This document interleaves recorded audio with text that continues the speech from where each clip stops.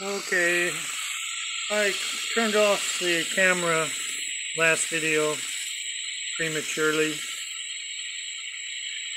So, something happened to my motor generator, I think, when I was afraid of hooking it up because it might blow the voltage regulator with spikes and stuff.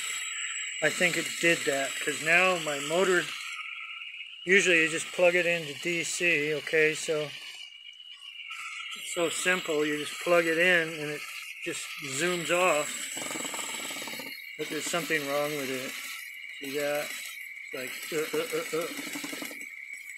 I think I blew something when I hooked up the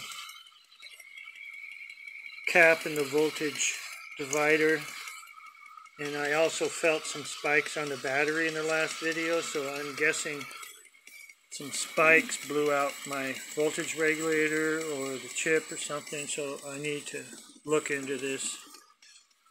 But I was charging a battery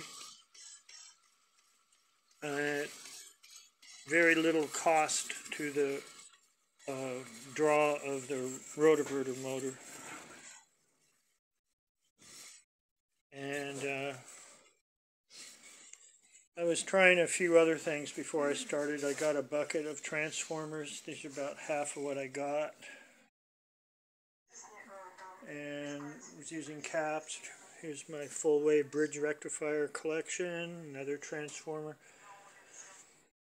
And I was planning on taking the run cap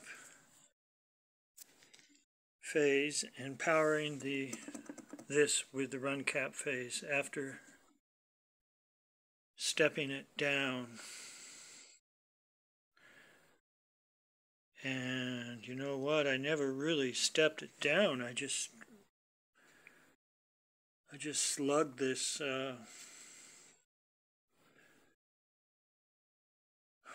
voltage doubler and those caps into it, you know, and then it had a good voltage reading, so I go, oh, this is good. But I didn't use a transformer to knock it down. So, but it's interesting how it works. I'm suspecting voltage spikes are getting through that don't show on the meter. That's why I got a shock. That's why I blew up the switching of this. I'm pretty sure. So anyways, so there's your typical experiment. Something good happens and then something blows up, and then you fix it and try to make it so it doesn't blow up.